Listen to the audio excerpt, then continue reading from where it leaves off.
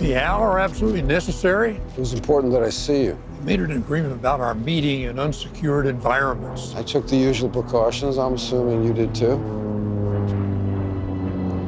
I've been standing here for over an hour. I haven't seen a soul.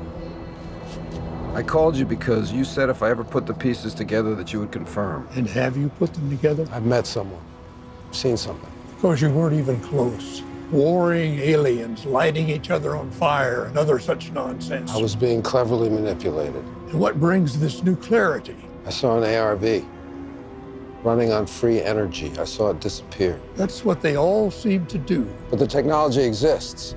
It's existed since Roswell, and it's been in use. Being used on humans in human testing, the taking of men, women, and children that's misreported as alien abductions. So you believe you have the how? Yes, and I think I know the why. The why is more complicated than you may ever know, Mr. Mulder. 60 years ago, we were warned about the military-industrial complex gathering too much power. This is old news. The countdown has begun. It began in 2012, but no one knew. Tell me something new. Alien technology being used against us, not by aliens, not with aliens, but by a venal conspiracy of men against humanity. It's wasting my time. What are the tests for? You tell me, Mr. Mulder. 10 years ago, you came to me saying you couldn't take your secrets to your grave, that you couldn't live with it.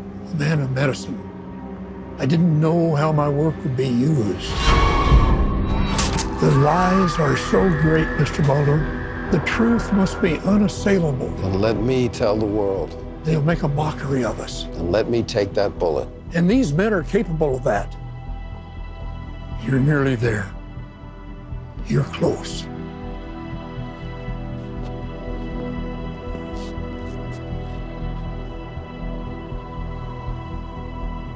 Roswell, that was a smokescreen.